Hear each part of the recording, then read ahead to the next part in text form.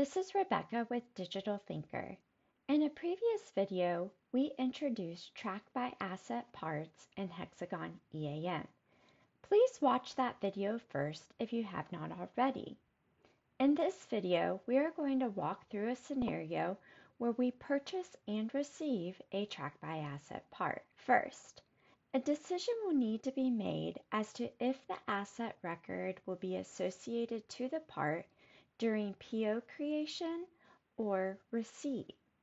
This is determined by the Asset Association install parameter.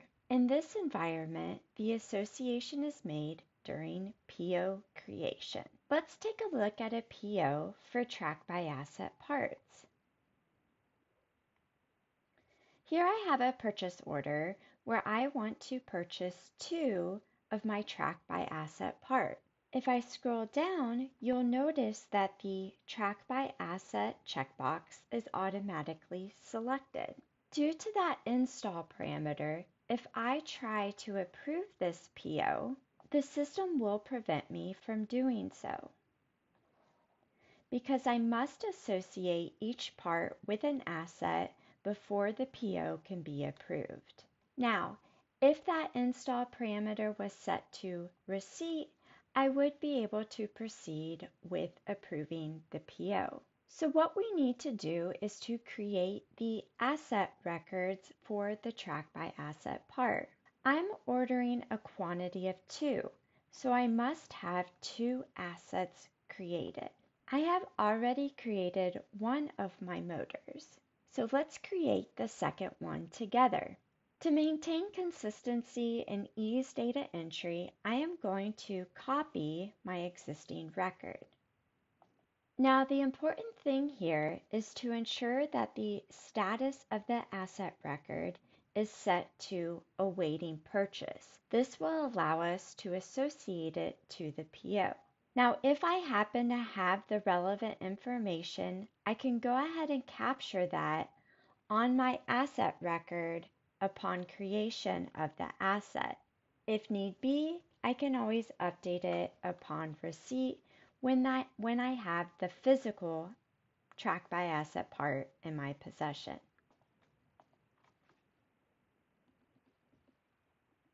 So I'm going to go ahead and save my track by asset part.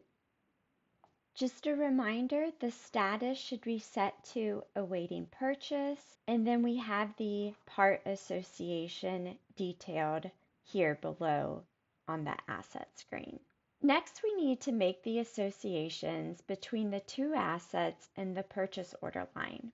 From the purchasing menu, navigate to Assets for PO. On the screen, we can enter or select the purchase order line. This will populate the necessary information, allowing me to associate the assets in the Asset Details section.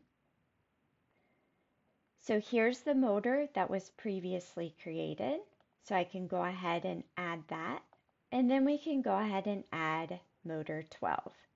This is the asset we just created together. Just a reminder is you must create an asset for the total quantity of the track by asset parts being ordered. Because our order quantity is 2, I have 2 assets associated with this PO line. So once the asset details are added, I can go ahead and save the assets for PO. Now, because I just made the associations between the assets and my purchase order line, I can now proceed with approving this PO. The next question to answer is how are track by asset parts that are awaiting purchase received in HxGN EAM? Let's head over to the PO receipt screen. You will need to create a PO receipt as you would for any other parts PO. So I'm going to go ahead and enter our purchase order number. Once I've populated the necessary information, I'm just going to proceed with our typical steps. In this case, I'm going to navigate directly to the Active Lines tab. From the Actions dropdown, I am going to retrieve the parts. Now, because I am ordered or did order 2, you will see that I have 2 lines to receive. Let's select the first line. You will see here that the asset ID is motor 12. Since I already made the association on the Assets for PO screen, I do not need to designate the asset ID upon receipt.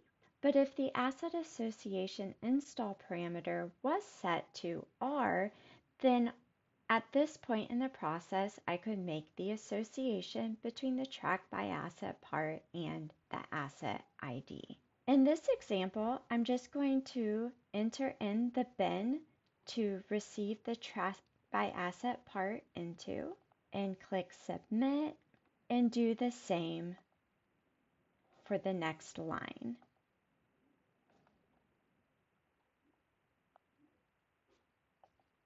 As we discussed in the previous video with track by asset parts, since these parts are associated with assets, each transaction line for the part is tied to the specific ID. So once again, because we ordered 2 motors, we have 2 receipt lines to process. Next, I will go ahead and approve all part lines.